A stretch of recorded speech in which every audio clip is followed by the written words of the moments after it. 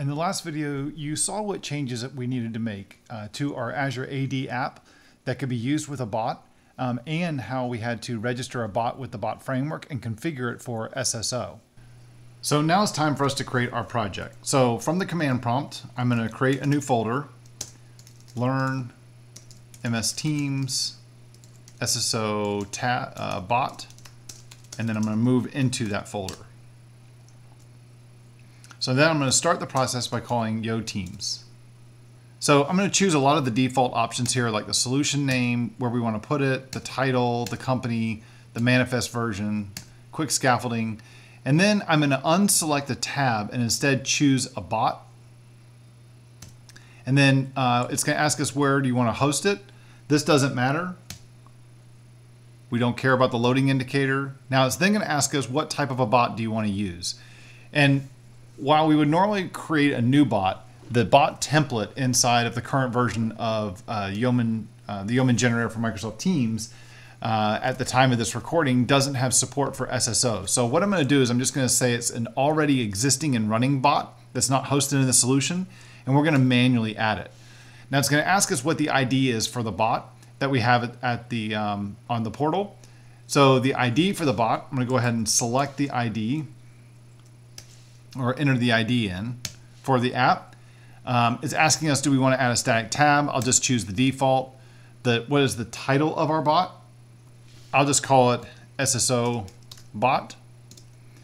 And I'm just going to choose a lot of the other defaults of just putting no in there for those different options.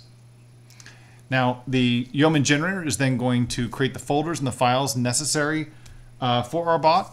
And then it's going to run npm install to download and install all of the dependencies. Now our bot's going to need a few more dependencies to be installed in the project, so let's take care of that now.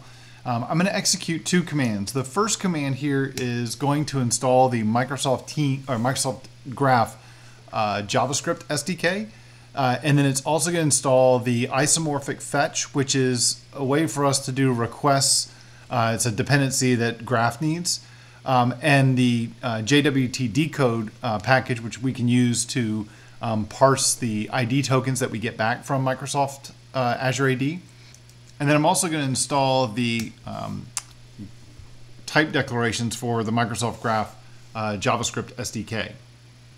Now, I'm going to go ahead and launch our app inside of VS Code.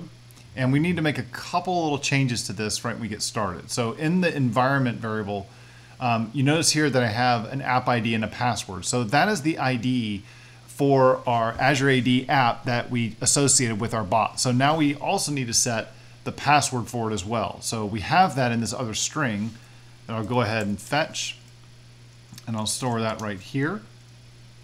I also need to add a new variable name to our app. So what I'm going to do is right after the one that we have for the bot framework, I'm going to create one called the SSO connection name. And this is going to be the bot framework connection name for the OAuth connection that we created that we'll use in our bot API.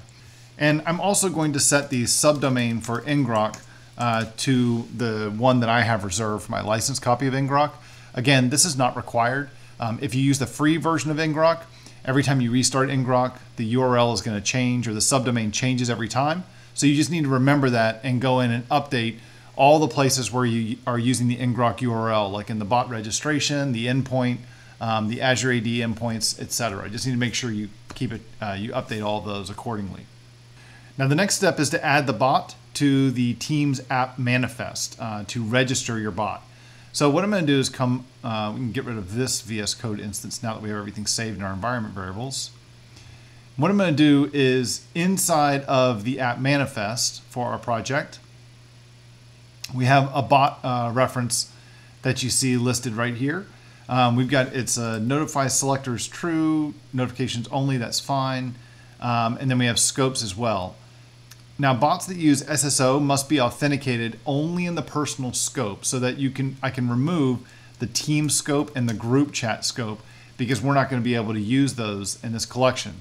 I need to do that not only for the bot itself, but I also need to do it in the command list as well, so that only personal is going to be listed. Now, I also need to find on the valid domains section that we see down here, I need to add in another entry to this for token.botframework.com. And then the last step that I need to do is I need to add in one more entry here for the web application info, because what this is what Microsoft Teams uses for SSO support. So there's two properties we need to add. The ID property, and the other one is the resource property. So the resource property is the API, the Azure AD ID URI. So it's the app ID : bot ID dash, and whatever the GUID is of the app. And we have that inside of our environment variable. So I can actually grab this value for the app ID, and I'm going to stick that right here for both of these values and let that get dynamically set. So at this point, the project is now configured and I can start coding up the bot.